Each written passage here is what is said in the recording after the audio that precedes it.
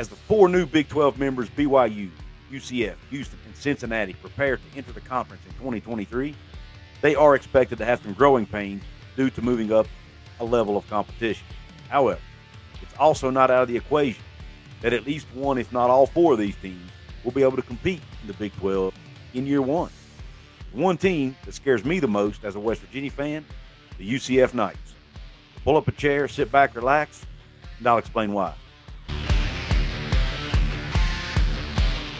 What is up, Big 12 football fans? Welcome into another edition of Couz's Corner, where we serve up nothing but top-shelf college football content with a heavy dose of the Big 12, conference realignment, and the West Virginia Mountaineers. If you like that type of content, please subscribe to the channel. Now let's dive right in. So, why do I think UCF has a legit chance to compete in the Big 12 in year one? Well, there are a few reasons. Number one is Gus Malzahn. Gus Malzahn, their head coach. Before coming to UCF, he coached at Auburn for 8 years. Even led Auburn into the national championship game in his first year at the helm there. So he has had success at the Power 5 level already, even in the toughest conference in America.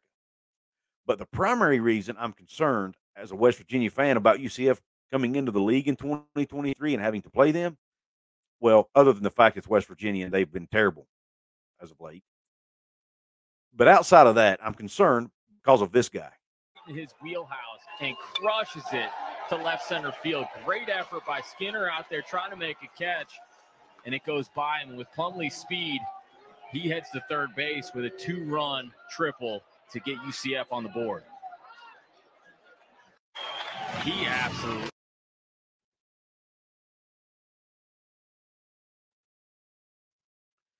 No, I know what you're thinking. I did not show the wrong clip. That is a clip of UCF baseball player John Rhys Plumlee, who also, as most of you probably already know, just so happens to also be the starting quarterback for the Knights football team. He decided to return for his final year of eligibility. Now, this guy scares me to death, and he is extremely dangerous. He's a very fun player to watch if you're not a fan of the team he's playing against. He's such a great athlete and can beat you with both his arm and his legs as a quarterback. To give you an idea of how good of an athlete he is, after going 2 for 3 with a 2-run triple in the Knights baseball win over Memphis this past weekend, he left the game in the 7th inning.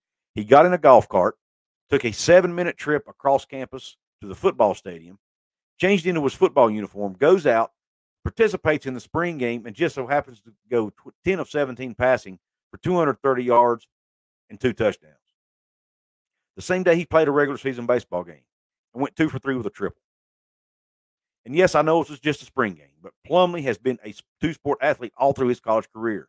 He started his college career at Ole Miss in 2019, where he did see some playing time as a freshman after quarterback Matt Corral went down with an injury. As a matter of fact, he saw quite a bit of playing time.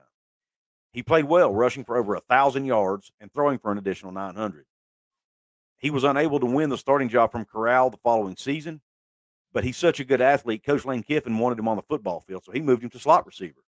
And in 2021, Plumlee actually caught 19 balls for 201 yards as a receiver. But he had not scratched that itch of playing quarterback at the FBS level. So he decides to hit the transfer portal and go to UCF. Now, one of the reasons he picked UCF is because Coach Gus Malzahn was willing to let him play baseball as well as football. Now, he's not only playing both sports and participating in both sports, he's starting in both sports.